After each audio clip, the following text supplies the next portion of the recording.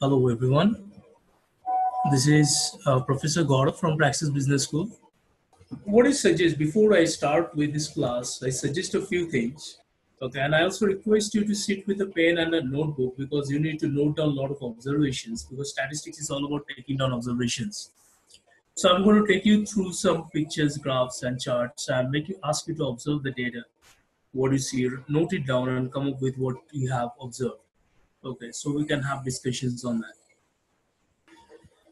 Okay, so let's begin. Okay, so our today's agenda is going to be that we are going to discuss that what statistics is. Okay, and we are going to discuss that why do we need statistics. Okay, in a very storytelling and brief understanding way, and then we're going to see that means how we can better understand the data and represent it. And okay, so this is our agenda today. The objective we're going to discuss about start discussing about what and whys of statistics. Now, if you say that we do not know anything about statistics, let us consider this as a black box, and we got no idea that what is going on in this, in this black box.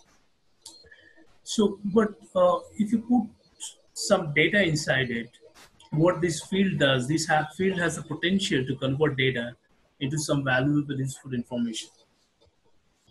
And what goes on behind this black box is the scientific techniques to discover knowledge. So we can say that the statistics is basically a field that converts data into knowledge. And this is all we are going to study in the coming time, that what's happening. And what we're going to do is that we're going to uncover this black box slowly as we move on. Okay.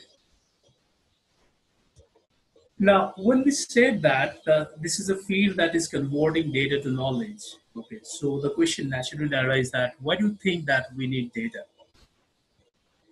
Now, here, consider a very simple problem. So this is Praveen. He's a mango seller and he sells mango. He has a food store. And Praveen has been observing that over the year, his sales for mango has been increasing. This is demand for his mango has been increasing over the year. Now, he need to figure out that how much mango he should order this year so that he land up getting the maximum profit. Now, in this case, if Praveen's choice is such that the demand meets the supply, that is, Praveen could exactly figure out what the customer wants and how much the customer wants, and he could stock his inventory based on that, then definitely he's going to walk away with the maximum profit. Okay.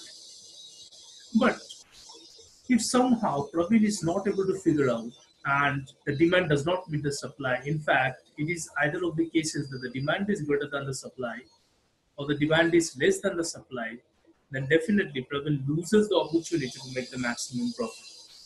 Okay, in fact, if his choice is not wise, then he may also run into loss. Right.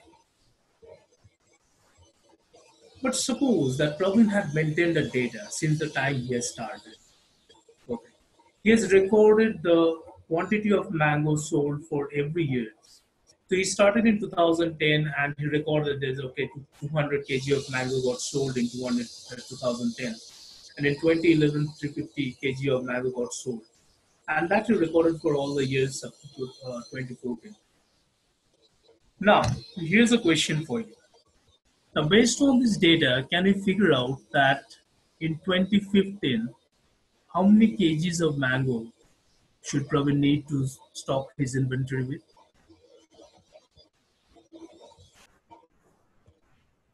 Yeah, right. So basically, this is 950, right? So we see that over here that the growth of the means the demand has increased at a constant rate. Okay. So this difference is always 150 kg. And if you visualize this graph, and we see that this growth is very constant, means it's steep. Okay. So in 2010 it was 200, then it went up at a constant rate, and here it was in 2014, and you just extended it with the constant slope to 950. Now, here is again another question for you. Do you think that in real world things can be so clean, basically that everything can have a constant slope like this?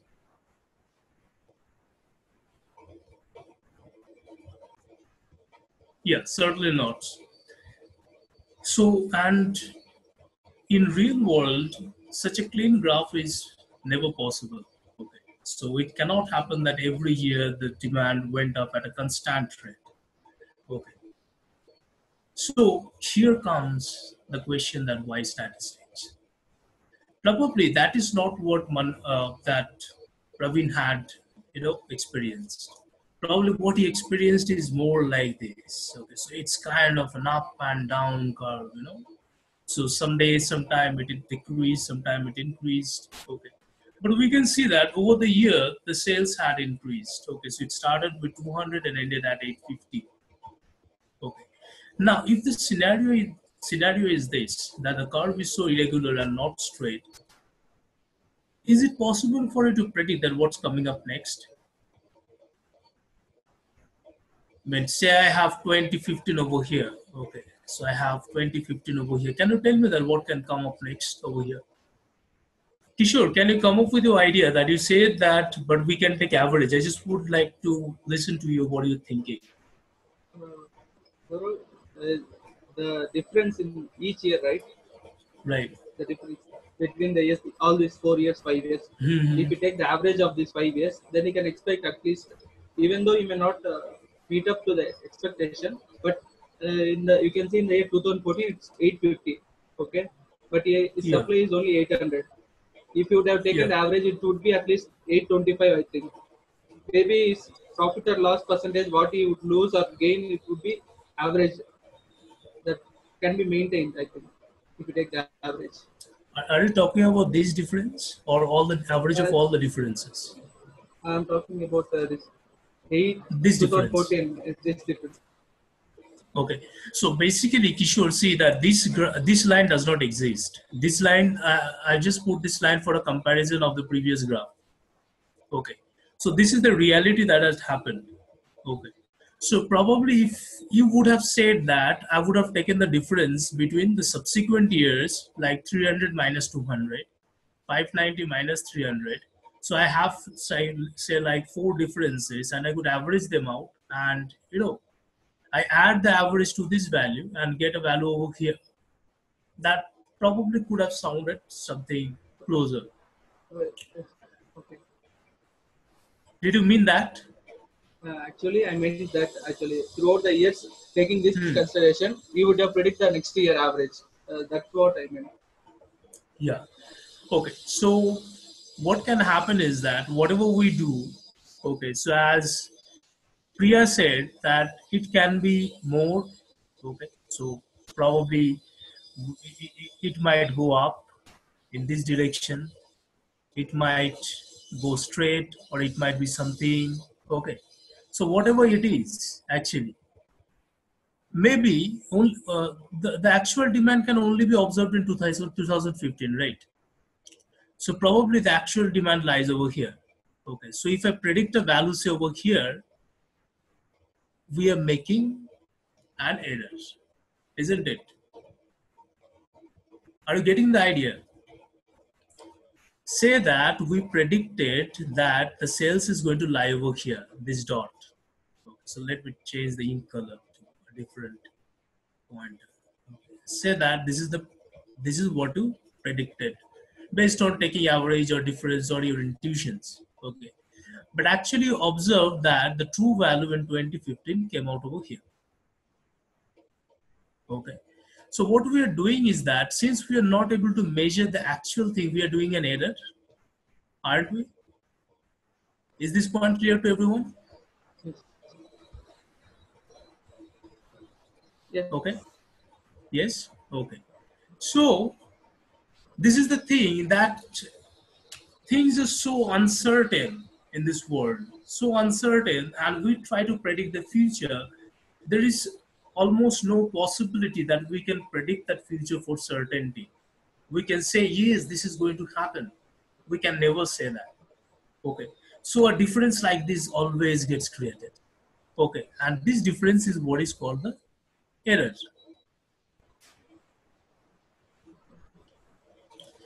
And one thing, whenever an error creeps in the process, the only subject that can handle the error is statistics. Okay, so this is how the statistics is coming to see. We are not able to measure anything for certainty. Okay, so we are always making some kind of error, and the only subject that can handle the error is statistics. And this is how the statistics comes into see.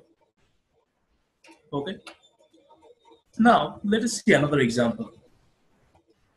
He is a doctor, okay, and he is working on research work and trying to come up with a new medicine that can heal the headache. Okay. And with his expertise and experience, he has figured out there are two chemicals, chemical A and B, that can serve a good purpose in healing the headache of the person. However, from his expertise, he has also realized that there is a new chemical C. Okay, including this chemical C in the composition might also serve a very good purpose in healing the headache. Okay, but there is one problem. The problem is that this chemical C somehow have an adverse effect with the chemical A. So it suppresses the effect of chemical A to some extent. Okay. So now when the question is asked, then how much of the chemical A, B, and C are to be used to make the medicine effective? Or say what quantity of these three chemicals A, B, and C are to be used to optimize the effectiveness of the medicine? These again are the problems that are associated with large amount of errors. Okay, and understand one thing, that this doctor is not making this medicine for a single person. He is making this medicine to heal the world. Okay, and everyone you see over here are different with respect to their age, with respect to sex, with respect to the all types of biological aspects. They're different. So everyone will respond differently to this medicine. Okay, it might take longer time for someone to heal the headache. It might take a lesser amount of time to heal the headache, and it might not work for someone. Okay, so a large amount of error creeps in the process. And whenever the error is creeping in the process, always remember the only subject that can handle the error is statistics. Now, we were talking about the statistics is a subject that deal with error. Okay. So, kind of the question normally arises that how do the statistics deals with the error? See, understand one thing, that error is anyway unavoidable. So we cannot avoid error. So statistics is not a subject that actually will help you to avoid error. How statistics will help you is that it will help you to design techniques that will help you to reduce the error to the minimum level and come up with solutions that is associated with minimum amount of error. Okay. So statistics is a subject that designs technique to reduce the error level to the minimum and come up with solutions that is associated with the minimum amount of error. Okay. Uh, Guys, as I also suggest you that you start taking running notes, okay, because at the end of this class we are going to have a quiz, okay, so it is going to be based on everything that we are learning till now. Okay, so I hope that you're ready with your pen and papers and you just start taking down notes as much as you can. If necessary, ask me to pause for a moment and you can continue taking down your notes, and we can proceed. Okay, so be comfortable to tell me that whatever necessary. Now let me discuss another problem. Now this is a very interesting problem that we do in statistics. The thing is that in this world, we are all limited in some aspect or the other. We have limited time, we have limited budgets, we have the limitations of the measuring instruments, we have the limitations of labors. Okay.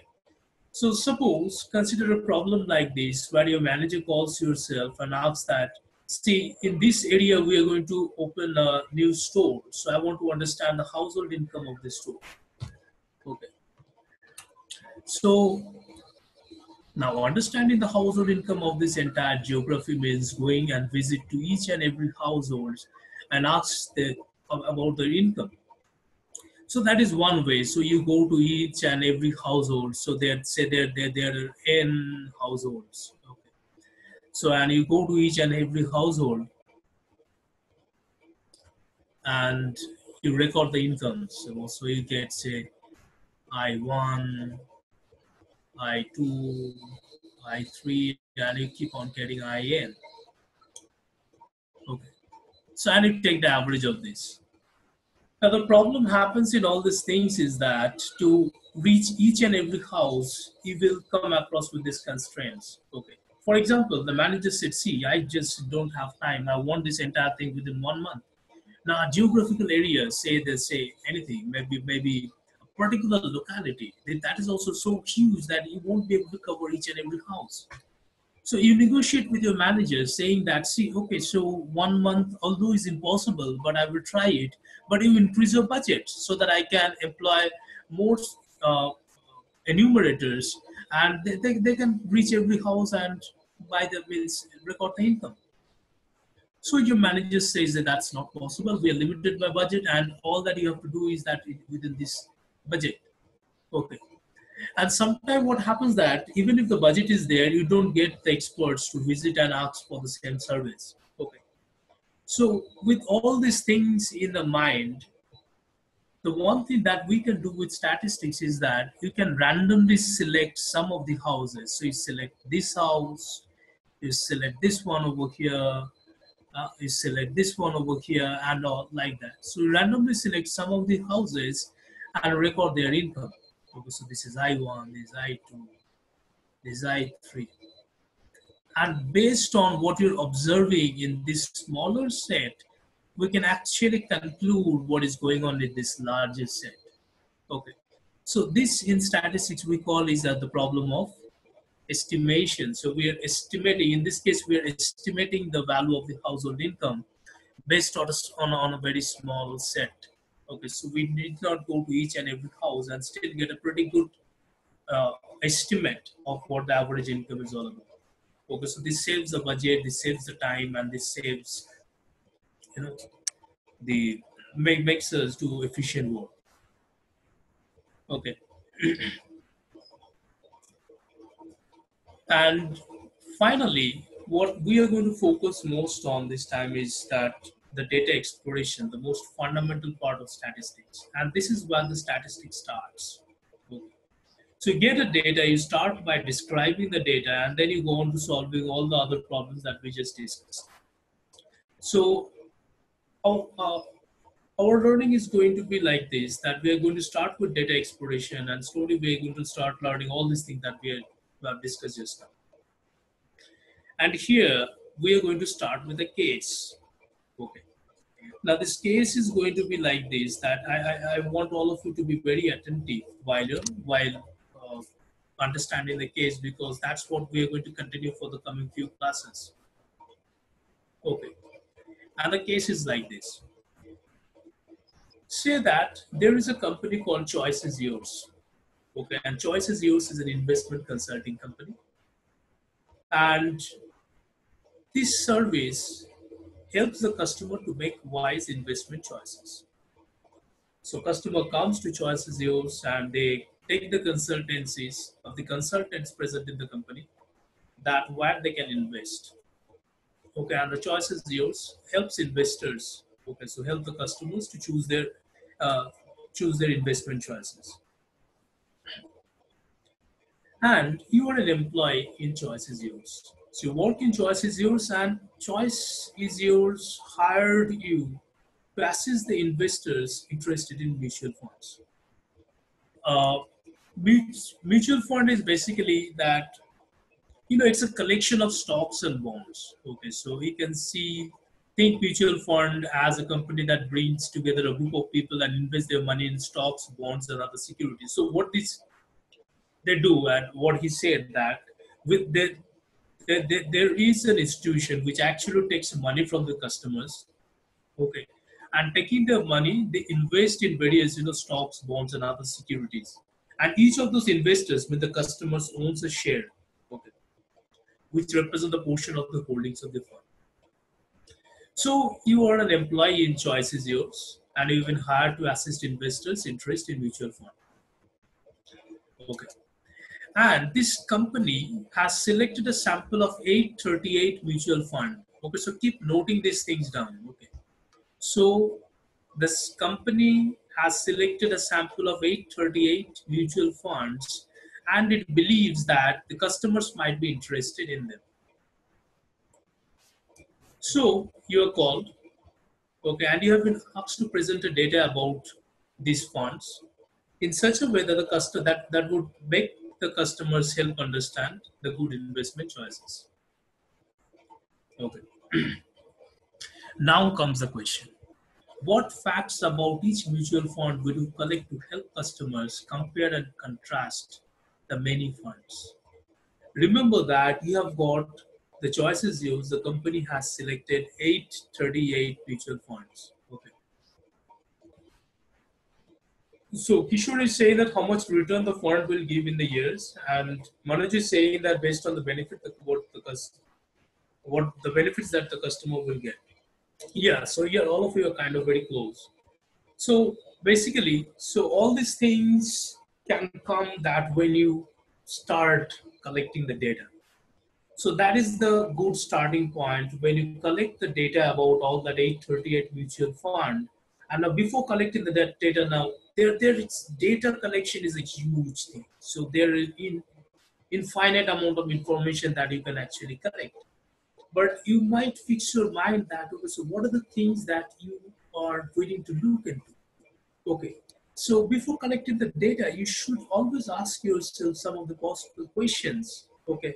That might be very effective for your analysis. For example, say, what is the amount of risk associated with each of the mutual funds? So is the risk very high? Is the risk very low? Because customer would like to know about the risk. Okay. Then do the fund focuses on growth securities or value securities? Now, growth securities is something that the growth securities are those companies that are expected to grow quickly in the next year. And the value securities are those, whose stock prices are currently considered undervalued. Okay, so that's a very important thing as well. That am I investing in the growth security or the value securities? Okay, do the fund charges management fees? A very important question. That okay, so I will invest my money in this fund. So will the fund charge management fees for me? Because if they charge fees, what will happen? That will reduce the percentage return earned by an investor. Okay. Say that I invest 100 rupees, okay, and I get a 10% return, 110. And if I have to give say 5 rupees to the as a management fees, then I get 5 rupees as a return. So instead of 10%, I'm just getting 5%. So that is a very important information. Then how did the fund perform in the past year? Now, though we actually do not totally believe that what happened in the past is actually going to get reflected in the future, might not be in totality, but yeah, how the fund has performed in the past gives some good bit of idea that okay, so how it can perform in the future. Okay. So these are the things that okay, so say that suppose that you have jotted down in your mind, and what you did is that you have collected the data of all the 838 mutual funds. Okay. So all these rows represent a mutual fund. Okay. So and this goes up to 838 rows. And so here we are.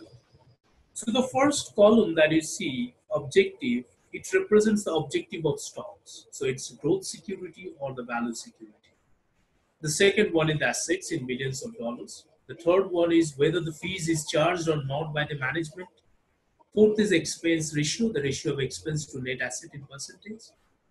Fifth is the risk, whether the risk is high, low, or average.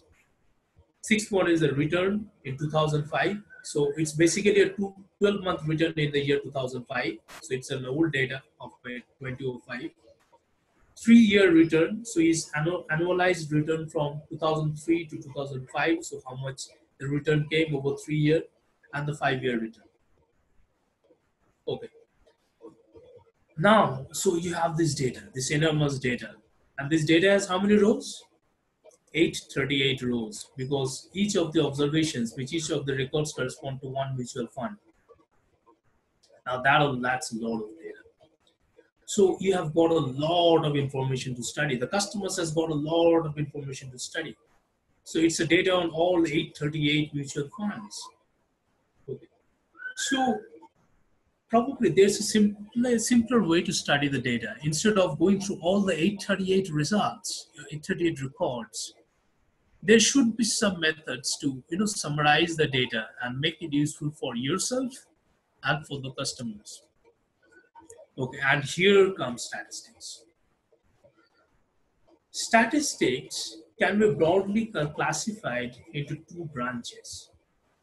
One is this descriptive statistics, okay, and the other one is the inferential statistics. Descriptive statistics is the branch of data that statistics that collects, summarizes, and presents the data. So here is the stage where you explore the data, where you understand that what is happening in the data, and to put it forward in a simpler way so that everyone, that your client or your managers can understand that what is going on inside the data. Because this is the data of 838 rows. There can be, you might be handling a data of millions of rows, okay, and a lot of columns. So there is the need to summarize the data in such a way so that the instance of those graphic and visualization can actually give you idea about what is going on in that entire data. And you should be an expert in doing that. Okay, so minimizing the number of charts, graphs, and bring the effective charts into consideration. Inferential statistics is the branch of statistics that we just discussed, a problem of estimation. Okay. So based on the based on the smaller few amount of houses, we actually estimated the household incomes of all the houses in a particular geographical region. So kind of we inferred that what the estimate means, what the actual household estimate could be. Okay, so that is basically the inferential statistics, and we will come up to these parts in the coming time. Okay. So now in the presence, we should consider in this part, this descriptive statistics. Okay. So we'll consider on this part and see that how we can explore the data. And this is what your work is going to be. Now, before we describe our data, let us understand our data first. Each of the columns that we see is called as a variable. Okay? And each of the rows is called an observation. Okay. So what will guide you to summarize this data? These are the two things, variables and observation, that are going to guide you how you are going to summarize your data. Okay. And now these variables, they are of two types. One is quantitative variables, another one is qualitative variables. Quantitative variables, as the name suggests, quantity. So we are saying that we are recording some information to which we can attach numbers. Okay, say the height, the weight, so we can attach numbers to them. Okay, so this is a quantity. Say the amount of mangoes that Praveen need to keep in his inventory. Okay, so these are all quantities. Okay, so these variables are quantitative variables where we can attach numbers to the values. And qualitative variables are variables where we cannot attach numbers. Say the color of the shirt, because it can be red, blue, yellow, green, whatever it is. So we cannot attach numbers to them. So here's a small exercise for you, just a minute of exercise. I want all of you to come up with two variables, two quantitative variables and two qualitative variables. I suggest you write it down in your notebook and come one by one and tell me that what you identified.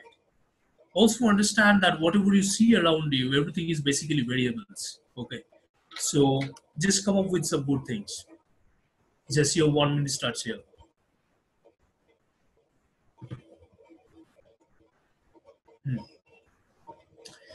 Okay, so we got some suggestions from Priya. So she mentioned something. So I'm waiting for Kishore and Manoj to give us some suggestions regarding this. Means some variables, the quantitative variables and qualitative variables. So whatever Priya has mentioned is quantitative. So let's see. We're still waiting for one.